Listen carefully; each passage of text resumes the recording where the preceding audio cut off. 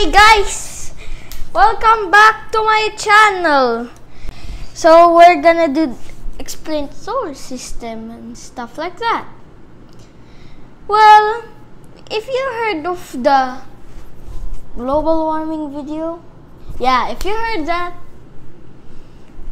please, I'll leave a link down below where it is. In the description below, we'll link it. I don't know. So, today, our topic is the solar system. A solar system is a mass of planets orbiting a star. And we have our own solar system. Some solar systems consist of 3 stars and 3 planets, 2 planets, 10 planets, 8 planets, something like that. They all consist of that. And well, we live in an 8. Some solar systems are like, the binary stuff where they will orbit around these 2 stars. They could be possibly neutron stars or just basic stars that, or like something like that. It would be cool though to live in a planet that has 2 stars, suns orbiting it. Something like that. So, our solar system consists of 8 planets. The first being Mercury and the last being Pluto. Pluto is officially a dwarf planet, so Uranus took Pluto's place. I still consider in my heart that Pluto is a planet, so don't listen to that. Pluto is a planet. No matter what they say about Pluto, it's still a planet. It's not an asteroid or anything. It's perfectly circle. So, the solar system is the bunch of planets. I'll be talking about their history and how solar systems form. So how do solar systems form? First off, if a sun, first let's talk about how a sun is born.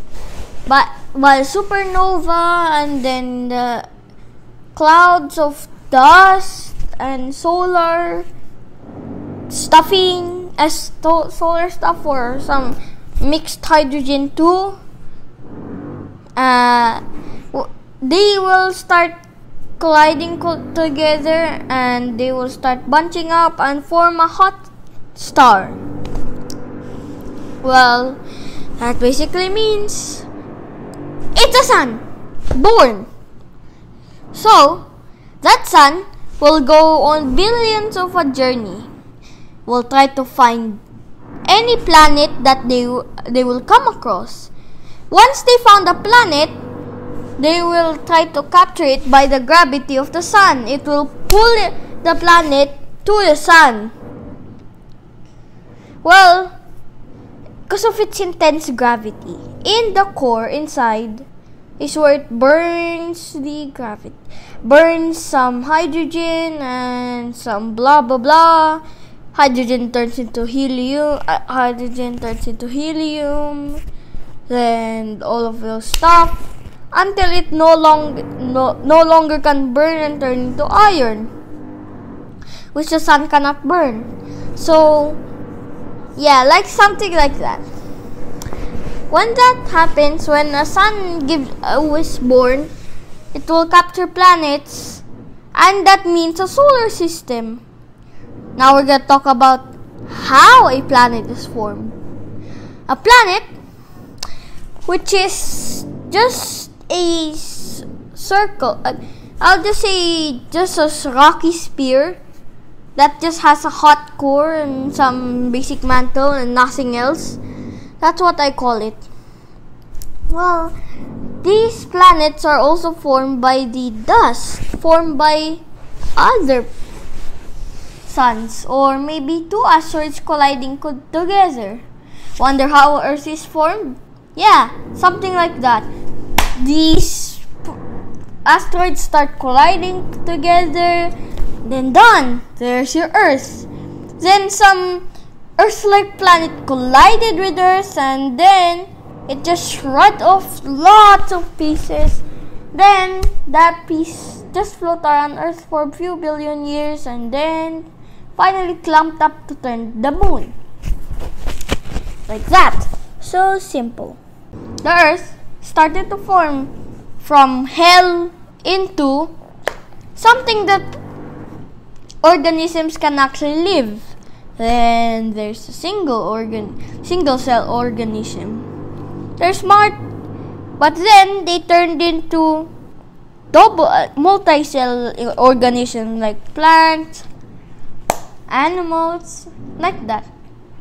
We're animals too, but we're a different animal because we have smart brains, and we're the only first creature to take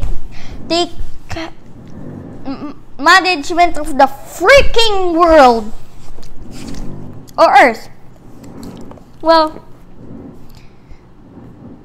now we're gonna talk about Jupiter. I just want to talk about this because there's an interesting fact about this Jupiter. Well, Jupiter, you say a gas giant. Yeah, it's so helpful to Earth. Why would you say so helpful to Earth?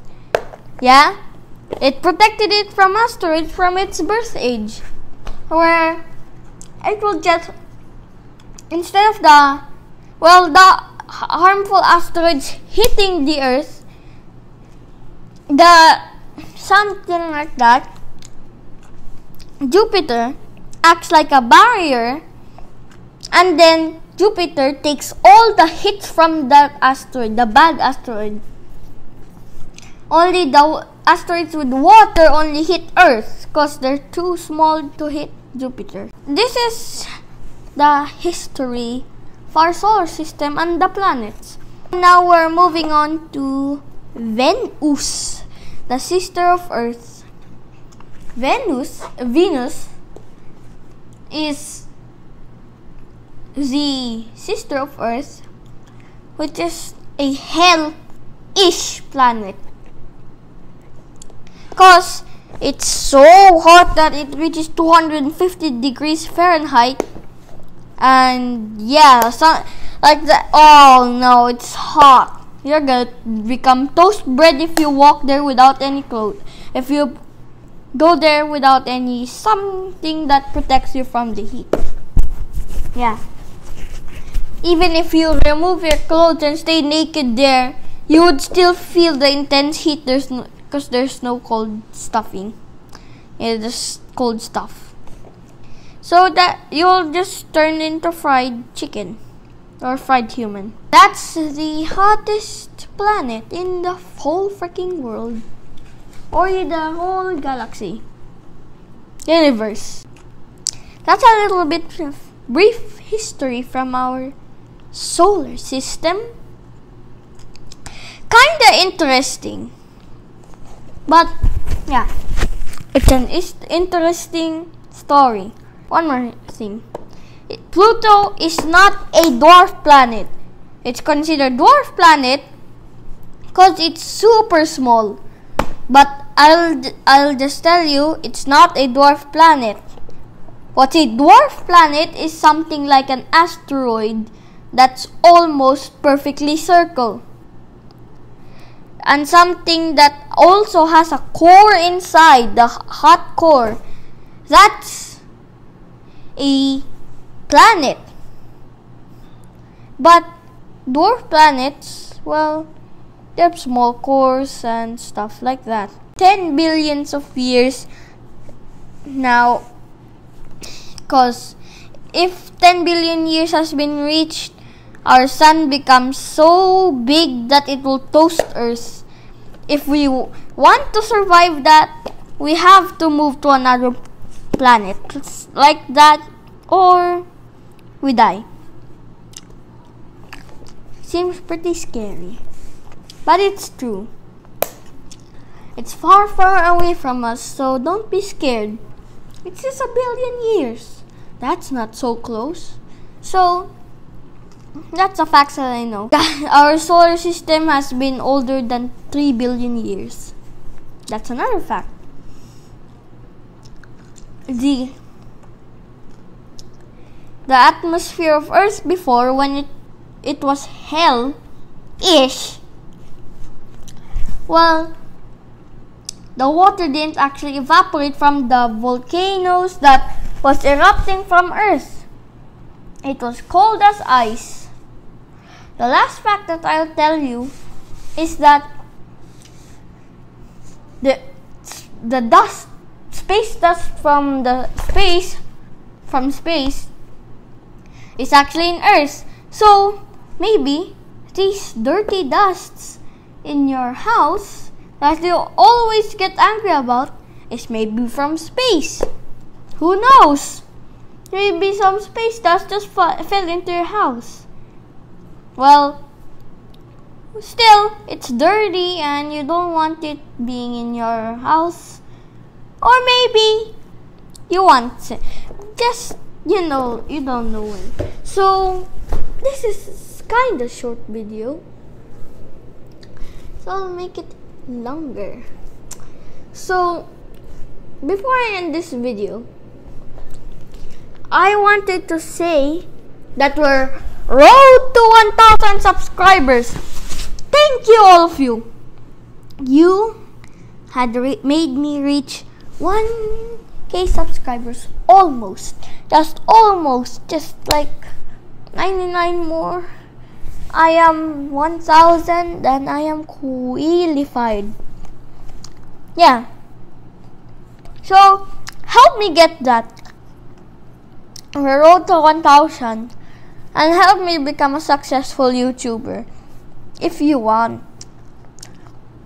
To help, click that subscribe button, hit the notification bell, don't miss any videos, hit the like button. Oh yeah, I forgot. Shout out to Nanay Pinyay in Surigao, shout out to Mami Norma, shout out to Daddy Manuel Pogi, or handsome because he's really handsome, and to my uncles and aunties, to all of my cousins, both my father and mother's side. I miss you all and I love you all. Thank you so much, and this is the official end.